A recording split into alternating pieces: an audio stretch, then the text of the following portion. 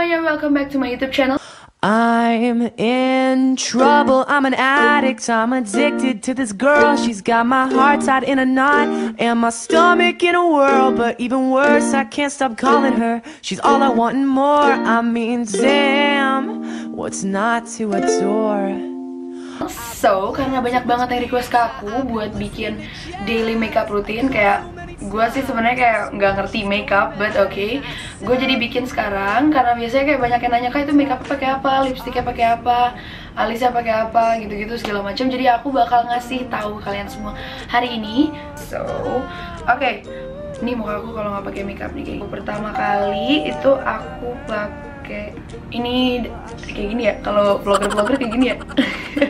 Oke, beauty vlogger kayak gini. Vitamin E gitu supaya katanya sih Kak supaya wajah bisa bernafas gitu walaupun pakai makeup buat hydrate gitu. Nggak ngerti juga nih salesnya ngomongnya kayak gitu, ya udah. Jadi aku pakai ini. Sumpah kalau salah makeup aku jangan ngomel-ngomel ya, kes aku juga nggak ngerti cara makeup. Di situ aku pakai, so ini aku ada cream MAC. Ini buat kayak base gitu, kayak primer gitu. Ini bagus banget sih. I love to hear that voice, and honestly, jidat gue bersinar gila, bro. I've been playing too much. Udah, pokoknya ini udah kelar. Dari sini ketiga aku pakai concealer buat nutupin kantung mata aku atau kayak buat nutupin dark spots gitu. Ini dari MAC juga.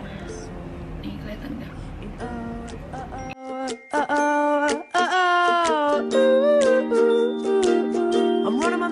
Dan aku pakai apa sih ini namanya? Gue bahkan nggak tahu ini namanya apa. Ya udahlah, ini ada di Forever 21, harganya murah banget dan ada berbagai macam gitu bentuknya.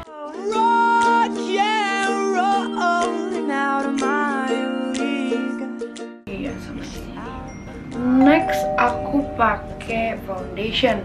Ini dari MAC juga. Ini Studio Fix Fluid. Nih, yang SPF 15. I'm in trouble, I'm an Yep. Udah kayak gini. Nggak tahu dari tunggu di kamera ngeblend apa enggak, cuma di kaca ngeblend. So, aku pakai blush on-nya pas habis foundation karena blush on aku itu dari Body Shop. Nih lihat. Dan ini itu kayak krim gitu.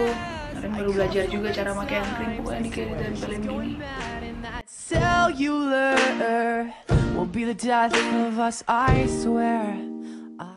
Udah, nih aku udah pakai blush on-nya. Dan sekarang aku pakai bedak aku dari MAC juga. Nih aku pakai yang ini nih, powder yang ini. Si Putri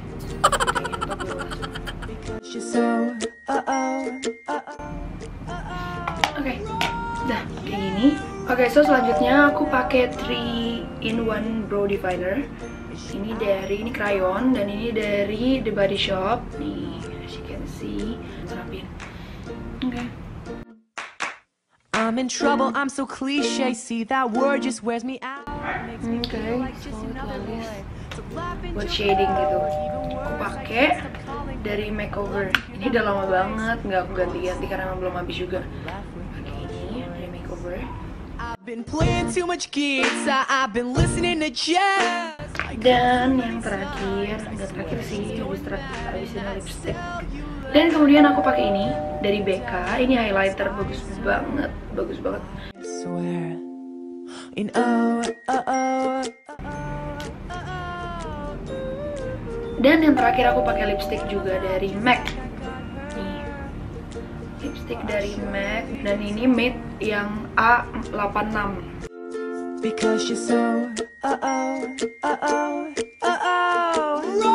So, udah deh, jadi ini daily makeup rutin aku. Emang kayak biasa aja karena emang aku sukanya natural gitu kalau tiap hari. Maaf ya kalau masih ada yang salah atau ada yang kurang.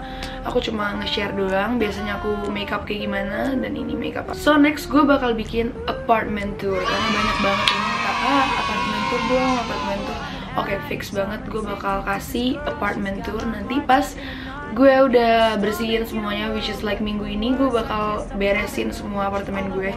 Jadi kalian bakal lihat gue biasa di apartemen ngapain, terus kalau gue kerjanya ngapain, di mana, dan kayak pokoknya semuanya deh. So jangan lupa kalian like, kalian subscribe atau kalian share, dan see you ya guys di next video aku. Bye bye.